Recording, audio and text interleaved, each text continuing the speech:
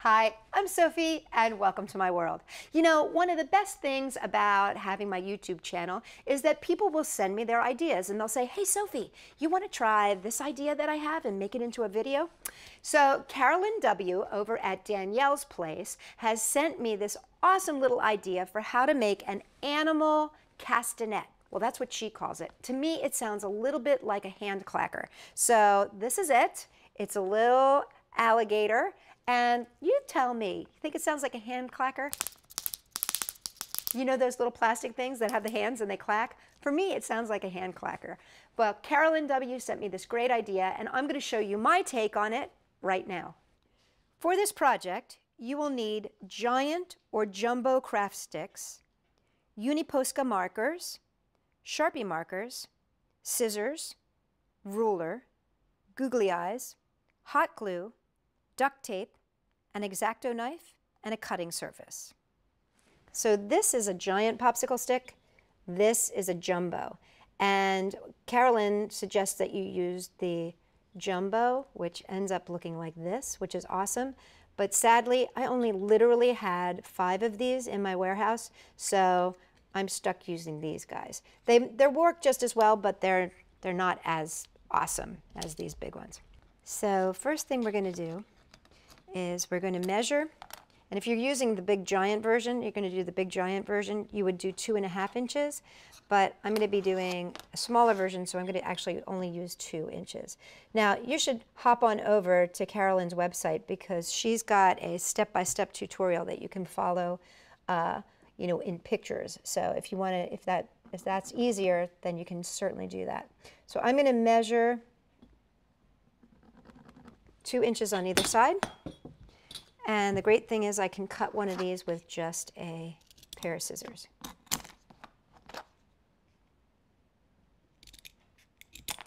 Now, if you don't have colored ones, that's totally fine. You can use just plain white ones and you can paint them. And that's why the Uniposca markers are so great for that.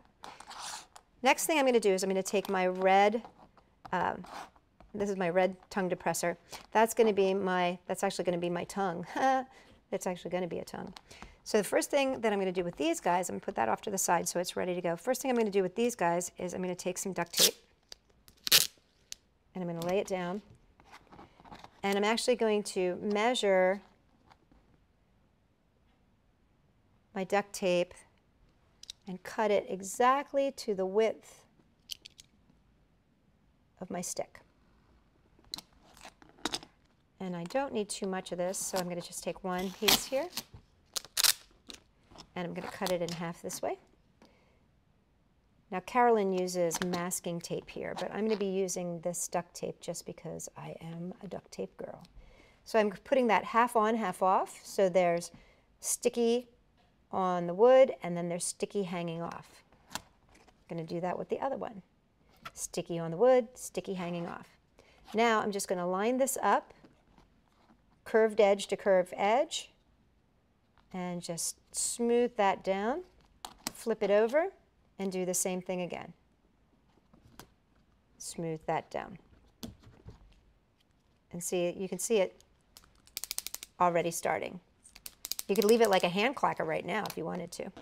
Now I'm going to take another strip of my tape, and I'm just going to measure from right behind the joint there to the end. Now, this is important.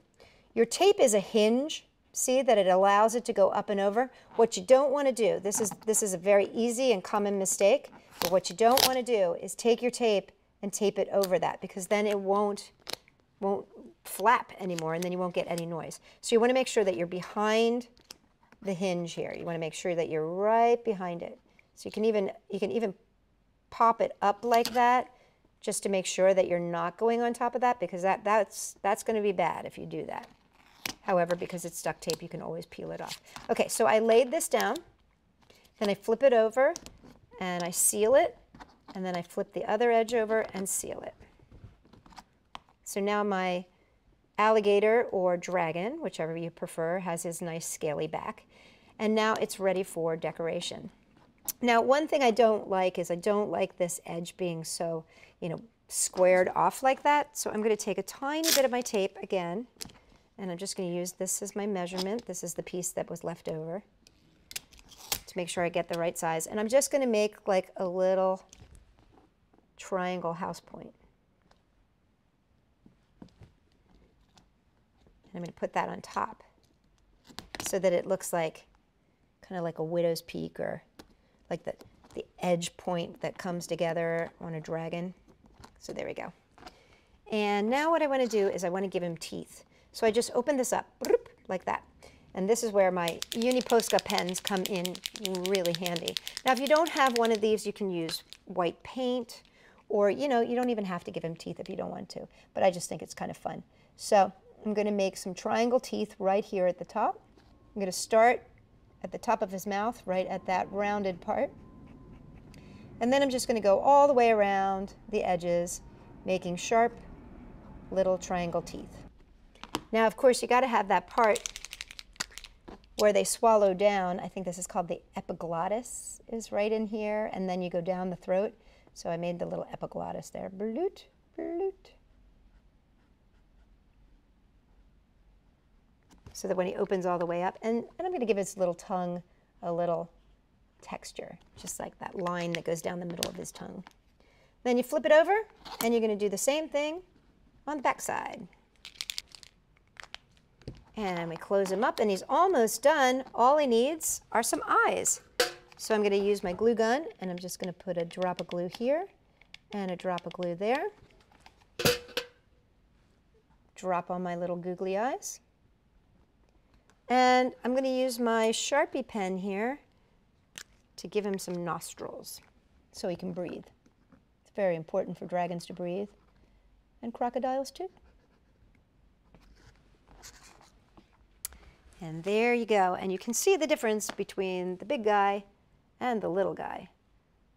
You got the mama and the baby. And there you have it, my take on Carolyn W.'s animal castanet. And I think they're awful cute. And if you go on over to Danielle's place, you'll see that she's got a whole bunch of different animals. She's got a cow, she's got a dog. She'll give you lots and lots of inspiration. So make sure you check out the link below for Danielle's place. And listen, if you've got an idea that you think that it would be a great video for me to make, well, send it on over. I'm always happy to take a look, because it's your inspiration that leads to my creation. So check us out, Sophie-World.com, for more ideas. And if you like the video, make sure to give us a thumbs up.